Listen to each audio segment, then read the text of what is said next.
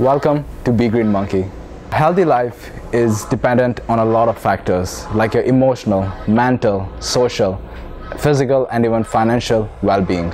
Our life's goal should be to be the best possible self in all of these. Today, for this video, we're going to talk specifically about our physical well-being, our muscles. Muscles are amazing. They help us turn chemical energy naturally stored in our body to mechanical energy by just contracting and relaxing the actual muscle fibers. Before we can understand how to optimize their growth, we need to understand how they work. There are three different kinds of muscles: the skeletal muscles, cardiac muscles, and smooth muscles. The voluntary movements that we do in our day-to-day activity, like walking or lifting an arm, those are performed by our skeletal muscles. Whereas the involuntary movements that you do without really thinking about it, like your heart pumping your blood or your digestive system moving the food through it, those are performed by cardiac and smooth muscles. They are all made of muscle fibers which receive signals from your brain to perform contractions, and those contractions result in the desired motion. For this video, we will discuss our voluntary skeletal muscles, which help us move, lift, bend, and even stand upright without crumbling down like Jenga. All these muscles move as per our wish thousands of times per day. For example, if you want to lift a bottle, our biceps will actually contract and our triceps will elongate. So this inward pull motion is because our muscles are actually pulling at the joint, and this outward controlled release is because our muscles are slowly getting back into their relaxed state. Muscle fibers are themselves divided typically 50-50 between slow twitch and fast twitch fibers. What are they? Well, slow twitch are more used for endurance activities and burn energy more slowly, so they can last longer. For example, so you can survive a marathon. Whereas fast twitch react fast, as their name implies, and quickly use up energy, for example, in activities like sprints. You can prioritize and build them as per your goals to increase concentration of certain muscle types, but for most people, you want even a split of both these muscle fibers in your body. I will explain this more in a future video. Now, how does this actually apply to you? Well, muscles are adaptable, so if you stimulate them with load, then they will enlarge. This is something we call hypertrophy. On the other hand, if you do not provide any stimulation or challenge to your muscles, then they can literally waste away. This is something that we call atrophy. This is because maintaining muscles takes a lot of energy, and our body naturally wants to stay at a stage where it is utilizing the least amount of energy.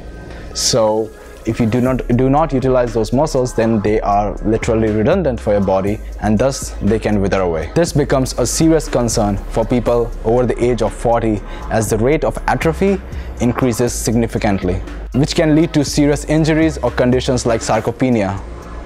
This atrophy can also happen in people who are just prioritizing one type of movement or one group of muscle fibers. For example, if in your weekly exercise routine all you're doing is walking, then that is stimulating your leg muscles and also indirectly providing stimulation to your abs and back, which are helping you stand straight. But this activity doesn't provide any stimulation to your chest, to your shoulders, and to your arms. So if you don't work on those muscles, then they can go into atrophy. When you perform challenging movements, you cause microscopic tears in your muscles. This will stimulate your muscles to repair themselves, and they end up overcompensating, which leads to our desired state of hypertrophy or growth. If you consistently and systematically do these cycles of progressively greater damage and repair, this will lead you to get visible gains. Consistency and progressive overload are the key concepts here. Our daily activities don't really provide enough stimulation to your muscles to encourage growth. So what you really need to do is provide them more challenge and a higher than usual load, so that they can actually go through this process of damage and end up repairing themselves. If you want to learn more, I will definitely explain it further in a future video, but for now there is an awesome TED Ad video which is linked down below. Having a higher proportion of muscles in your body will not only make us healthier and look more aesthetic, but actually results in us consuming more energy to perform the same motion. For example, for the same motion of lifting this bottle, I'm actually burning more calories compared to Melody because more of my muscle fibers are working to perform the same task. A lot of girls just want to lose fats and not build muscles, as they are worried that it will make them look bigger and masculine.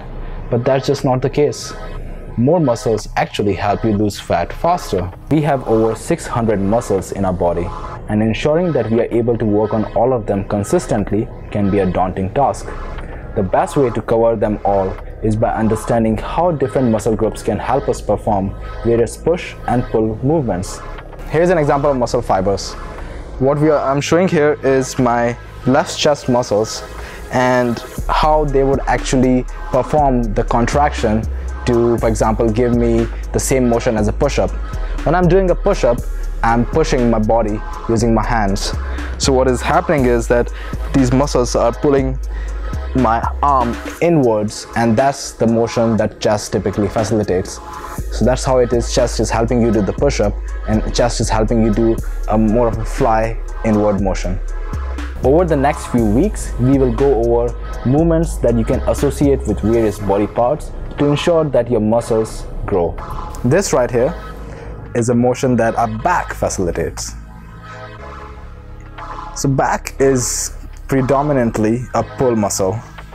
What it means is that it is helping you do a pull motion, for example, a horizontal pull that we are doing here, and also a vertical pull, like maybe a pull-up.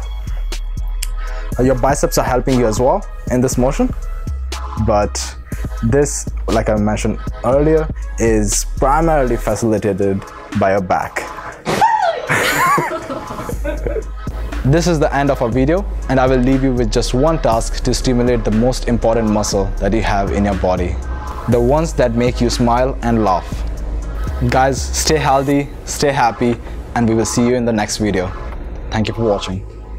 The supplementary muscle here is your biceps as well, but this motion is primarily a result of back.